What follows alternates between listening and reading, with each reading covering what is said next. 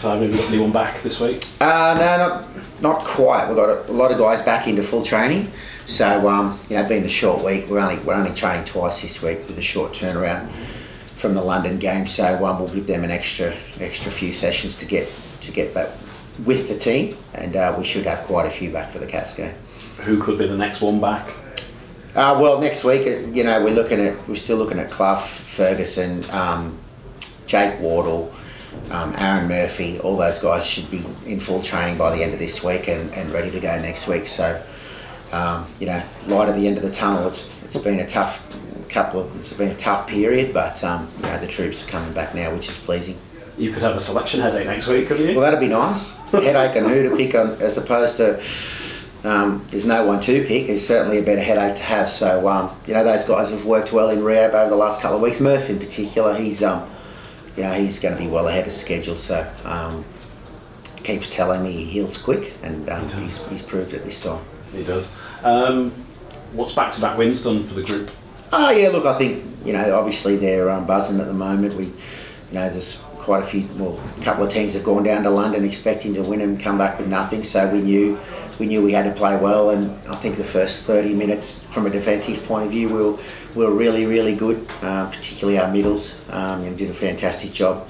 London coming out of their own end, they found that very hard because our middles were fantastic. So I know it got a little bit hairy early in the second half where they scored just before half time, and they were the first to score after. But the pleasing thing for me was we were able to find a way to wrestle the momentum back in our favour, and that's not something we've been great at in the first part of the competition. So it was pleasing. I think the scoreline, probably flattered London a bit. I thought we were more dominant than the scoreline suggested, but very happy with the win.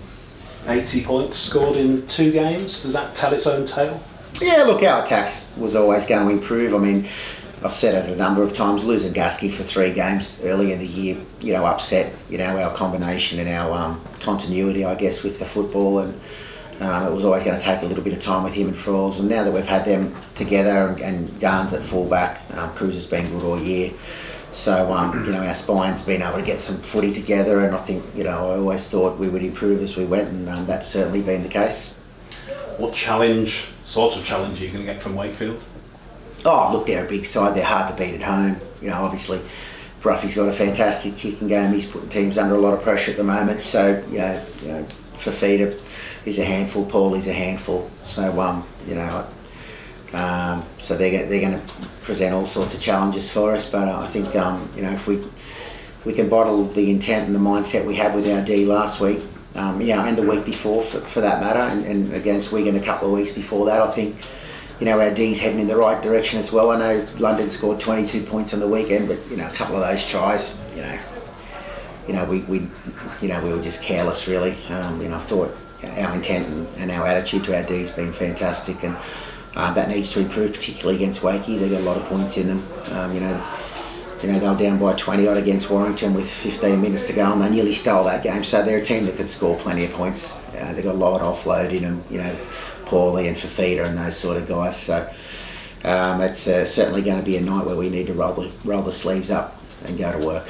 Was Paulie at Newcastle when you were there? Yeah, he was. Paulie was there when we got him really fit. Paulie, he was really, really fit and ready to have a good season there. 2018, I think it was, and he was involved in a car accident which put him back with a busted hip. So he's a lot bigger now than he was in Newcastle, but he's a handful. He's definitely a handful of someone we need to be mindful of. Do you look at, with the size with him and Fafita, do you look at if we can't go through them, we go around them? Or? Oh yeah, look, we'll have a plan. We'll have a plan around the individuals they've got in their team. I think last year we come up with a couple of nice plans that worked well against them. We've obviously had a good look at them already, and Robbo's got our attack sorted, so I'm sure he's going to come up with some things that we try and exploit. Look, every team's got weaknesses in their D, and every week we're trying to find them and exploit them, and this week will be no different. So we'll have a look and see where we think where we can attack's going to suit us best, and where we're going to get some results, and we'll go with it. I think it's your first trip there, isn't it? Oh yeah, I went there in the trial. We played them in the trial at the start of the year, so nice and cold that night. So yeah, look, it's one of those grounds. It's be good atmosphere. It's obviously a tough place to go and win, but But you know, at the end of the day, it's another football ground, rugby league ground, and we need to go and play well, and that's what we'll be aiming to do. Going up against Danny Brough for the first time, does it take a bit of readjustment without him here? Yeah, it was always going to take some adjustment. I think what stalled it a little bit was, again, having Gasky out, and you know, we lost Rankin the week before Gasky got injured, so all of us, we went from having, and Ollie Russ was out on loan, so all of a sudden we went from having plenty of halves to having none for round one, which was disappointing, and that hurt us. But I think everyone will agree that our halves combination's getting better and better every week. So you know, we've had a couple of really good games over the last month. Our kicking game's been outstanding. I think without Bruffy here, Gaskell's taken more on with the kicking game. Obviously, we've got, you know, Fralls that does a lot of kicking. Cruz and OB have jumped in and done some kicks as well, and Jordan Turner occasionally down that right hand side. So we've been able to mix. I think we've shared the workload. You know, Bruffy was our main kicker, obviously, for a long time, and I think without him here, we've had to share the workload a bit. We've got that right some weeks, and others we haven't. So again, it's just something that we'll keep working on.